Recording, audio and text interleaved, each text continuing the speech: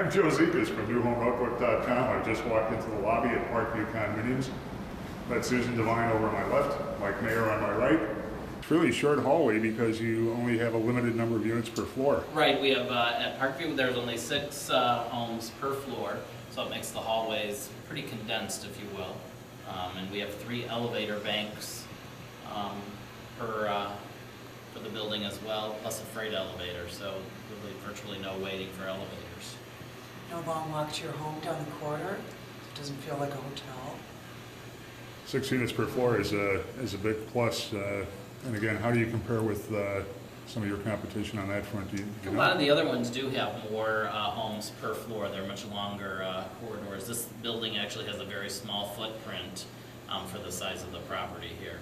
And the nice thing about even the corridors, all the units are kind of tucked, in the corner. So you really, when you're stepping off the elevator, you don't just see a long corridor of doors. And the hallways are well lit compared to quite a few that I've been in recently. Exactly, yep, they're very well lit, and they use nice neutral warm colors throughout the building. This is a 2-bedroom residence, right around 1,200 square feet. This one has a north and east view looking over the park. It's a split 2-bedroom plan. This home ranges in the mid-high 5s. Granite countertops, hardwood floors, KitchenAid appliances, 9-foot ceilings. Solid core doors? Worth a visit for anyone who's looking for model furnishing tips. Exactly, yep. These were I would recommend that people come just to get some ideas on how to make a high-rise apartment look great. Yes. Where are you at in the sales pace on? We're about 80% sold here.